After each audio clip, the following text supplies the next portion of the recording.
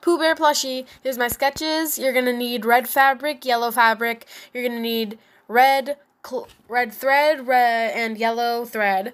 You're going to need a needle, stuffing, embroidery floss, embroidery needle.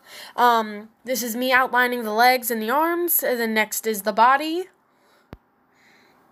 Here are the ears. And here's the head.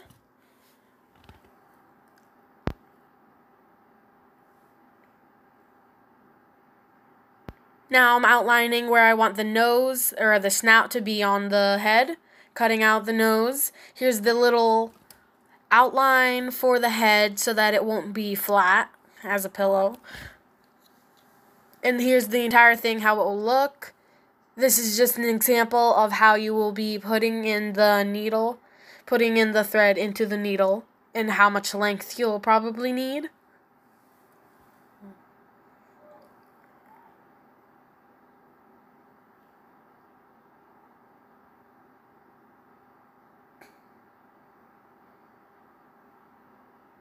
Here's sewing up the arms. And then remember to leave a little space. That's where the pencil is. Just leave a little space so that you're able to stuff it later. Repeat the sewing with each limb. And then here's me doing it with the legs. Here's the torso. You're going to have to sew some certain parts of it and then leave other spots opened so that you can attach the arms and the legs and the head and then also stuff it. Here are the ears. Just sewing them.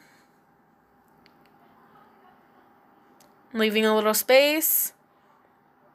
This is the nose or the snout, and you're going to attach the plastic nose that we had. These are the eyes. You're going to want to cut a little hole on them and then attach them. They're going to have a little plastic backing.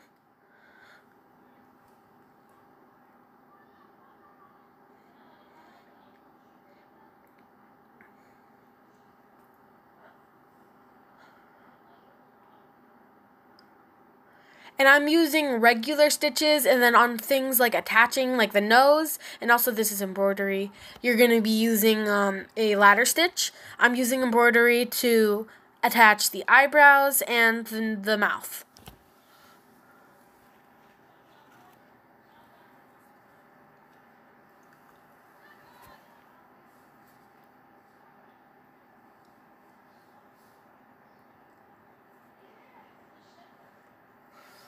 So as I said earlier, you're going to be using a ladder stitch to close certain things and also attach certain things. And this is the border I mentioned earlier. Now attaching the ears. And you can use a ladder stitch for this. These are the arms. You're going to stuff them and then use a ladder stitch to close them off. Or if you don't want to close them off, you can just attach them to the body using a ladder stitch. That's the torso stuffed, the head stuffed. And then you're going to want to close off the little gap between where you want the legs to be with a ladder stitch. And here's the torso. And then you're attaching the limbs, like the arm with the ladder stitch, and also the legs. And then I'm placing it in a sitting position. And then I'm going to reinforce it with some ladder stitches earlier or later so that it actually looks like it's sitting. This is the shirt. You're going to want to outline how big you want it to be and also the sleeves and then stitch it all together.